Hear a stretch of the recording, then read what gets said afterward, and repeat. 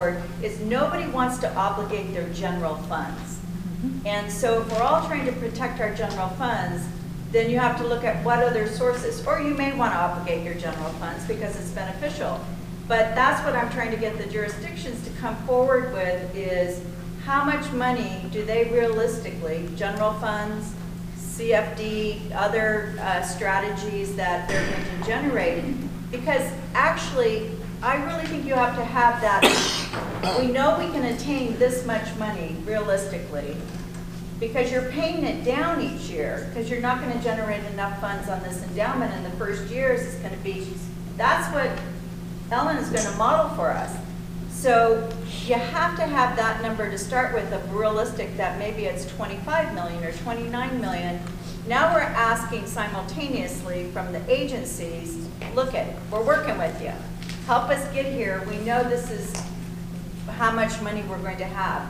I think those both need to happen, like all of us having an understanding of what we realistically are going to put forward, or you're committing your general fund right away. So costs and funding on January 31st. Okay. Costs of the reduced footprint.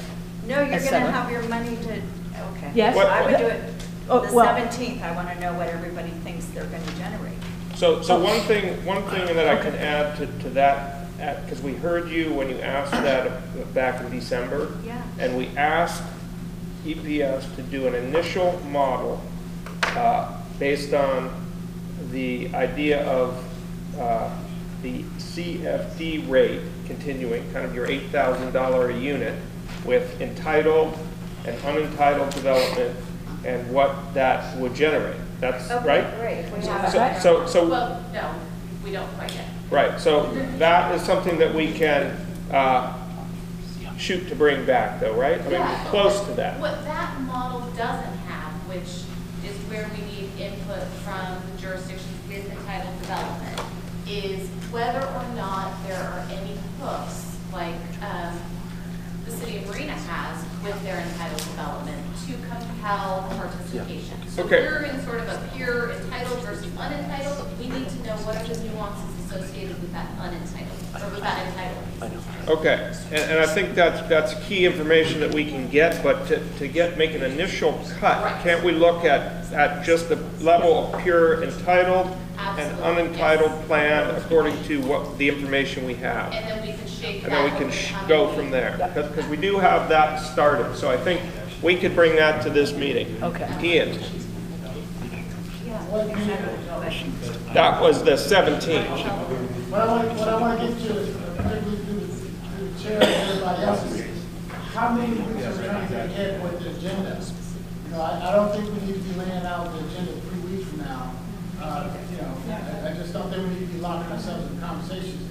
But it was a good point that finance, you know, the consultants can be working on some of these answers, and they can be feeding the jurisdictions questions they need, and we need to give them answers so they can be working on it in between. Right. And then just write them down and we read them. But we put them on the agenda so we can talk about it for 20 minutes, when it's really just questions that each jurisdiction and other entity needs to make their own internal decisions about how they want to sign these agreements. All of us, we don't need to talk among ourselves as a group about the internal information we will use to base our signature on the agreements with. So I just want to, as we move along over the next several weeks, we should just fall down with those kind of in the weeds discussions for the group. Right. That only may affect 3 or 4 of us. Okay, I think that's a great point. I was going to just to reiterate what you said.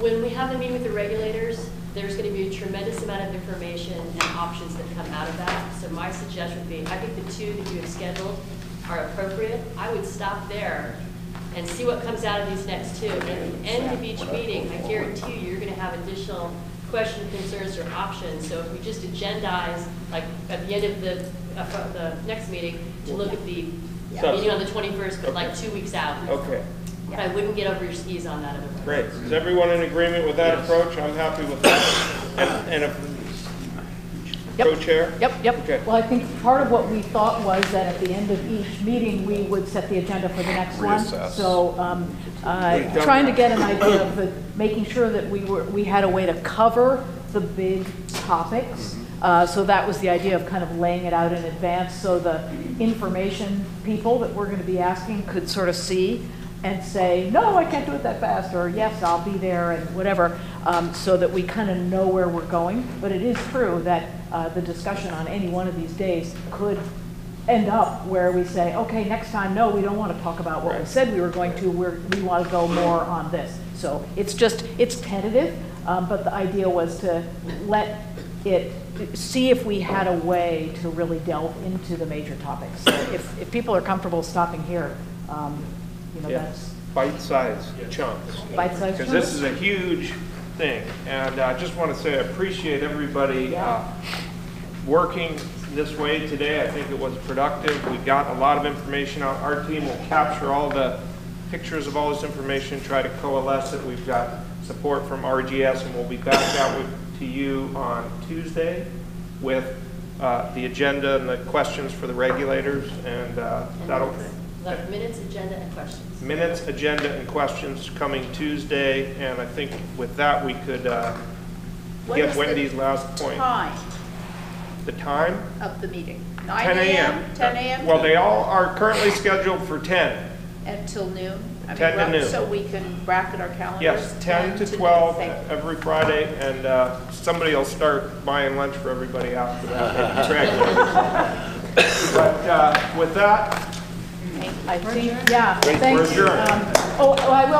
Just before adjournment, sorry. on the agenda, we did have an action item, which was to approve the draft schedule. That would just be a nod from the elected FORA board members to say if that's okay. So unless there's an objection, I will figure that the nodding is happening. I see you Nodding, but not nodding. Nodding? Okay, right, good, thank you. Thank you. All right. It's my birthday on February 28th. Oh, right, okay, well, Just better singing have a... happy birthday. Yes, yes, okay, I'll make a note